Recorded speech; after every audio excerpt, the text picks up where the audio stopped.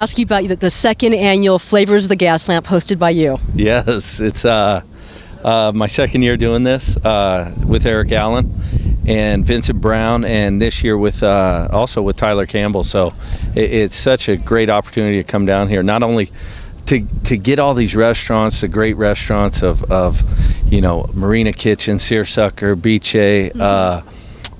There's so many others down here, and to be able to raise money for a cause of MS and be able to just have a great night. It's like I told everybody this week, it's about two F's. It's about football and food. So it's a great event to be here. When you're out there in the community, I don't care whether it's in yours or anywhere, what's the number one question people want to ask you when it comes to the Chargers? They're always asking about how are we doing right now defensively. And I tell them we're doing great things right now. We're getting better every day. The coaches, I can't compliment those guys on our staff, what they mean to me and to the players. But we're putting the plan together. We're way ahead of the schedule than we've been before, and it gives us an opportunity, like always, to play faster, and that's what we want to do, and that's what we're about. What's impressed you so far about your number one draft pick, and that would be Jason Verrett? Well, he's been sidelined with the injury, but just his right now his biggest thing is the mental aspect of how well he learns and how fast he learns, and we've gotten him out there in individual drills now, and you just see how quick and explosive he is with his feet, and he can't do the other things right now, but it's been very special to get him out there moving.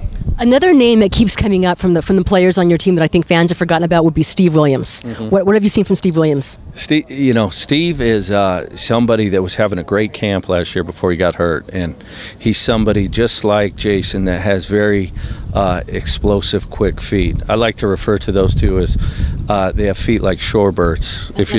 Like a shorebird. You ever see those birds running down by the thing? Yeah. Okay. Those quick feet, and they never get hit by the water if the water's coming.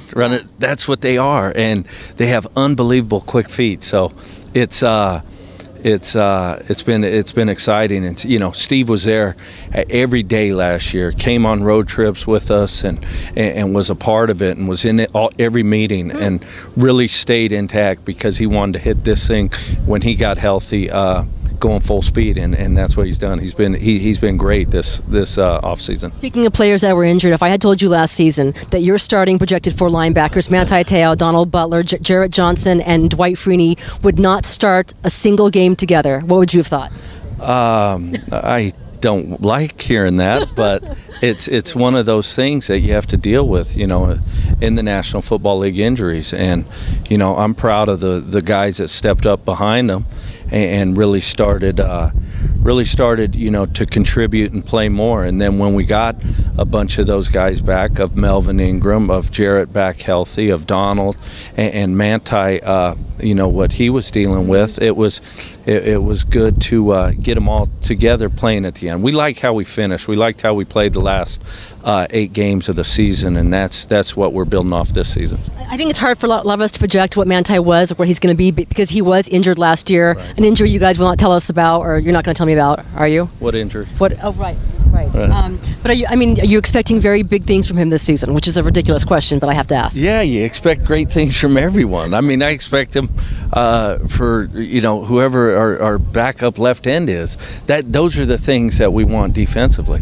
The sky's the limit for Manti. Manti's like we always say, he's very instinctual. He's very smart, and when you're not only in your rookie year when everything is moving so fast and you're dealing with other issues that you have to deal with, it's hard to even play faster. And I thought he did a tremendous job last year of the time he missed in training camp, the time he missed early in those games, and to come out and play live right off the bat, it's tough to do. And I thought he played well, towards the end, like everyone did in those last 8 games that we played. 2 more questions, and I'll let you get back to this amazing food that's out here. Yeah. When last year when Dwight Freeney got injured, he said that he had no doubt in his mind he was playing football this season. Correct. What are you expecting from him, and where is he with his progress? Well, you just want Dwight to come back to how Dwight was. I think, what Dwight showed us, early in the preseason games and those first 4 games that he played in the season. He's still a prolific pass rusher that can put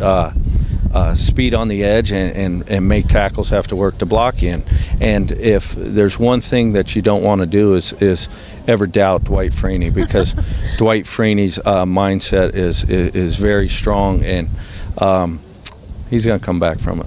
Sean Lissamore did a really nice job for you guys at tackle. How are you expecting that battle with him and Ryan Carruthers to go ahead and play out? Well, all those guys are in there. Kwame Gether, Sean. We have all three of those guys in the mix right now, and they're all working hard. And Don Johnson does a hell of a job with all those guys and getting Corey back in the mix with Kendall. But the nose tackle position's been good, and they've been doing a lot of good things. Right now, it's just football and shorts, but a lot of camp battles and everything kind of get settled when the pads come on. So, we have our football and shorts right now, but come training camp, a lot things come more clearly to see. Before we know it. Thanks so much for the time. Thank you, Marty.